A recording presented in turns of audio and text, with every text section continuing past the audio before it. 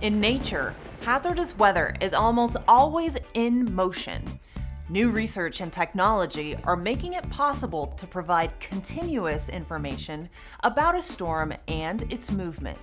Threats in motion is the next step in the evolution of how weather information is provided to the public. Let's take a look at how tornado warnings are currently issued. A warning polygon is added to alert those in harm's way. As the storm gets closer to the edge of the polygon, a new warning is issued. Once the storm has passed, the old warning goes away.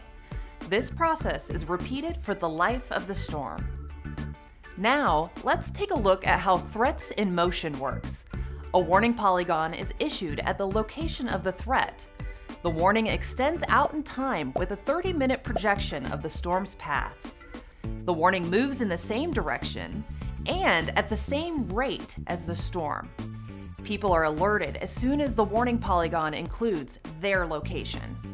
Threats in motion basically takes the computer power we have to allow us to update it more frequently, give more frequent updates and advance warning for people who are downstream from where the current warnings are right now, and give them advanced lead time to take action.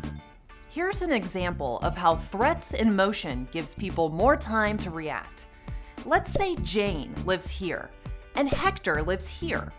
With the traditional warning polygon, Jane gets an alert with plenty of time to take action. Hector, on the other hand, is just outside the warning polygon and doesn't get the alert until the next warning is issued. Hector has less time to take precautions. Now compare the same situation with threats in motion. With a moving warning, both Jane and Hector receive an equal heads up. Threats in motion also will improve how long you and your family need to stay in your shelter. Notice Jane's location. Once the threat moves past her, she receives an all-clear notification. It's a better, more seamless way of letting people know not only when they're in the threat area, but almost as importantly when they're out of it and when they can come out of their shelter.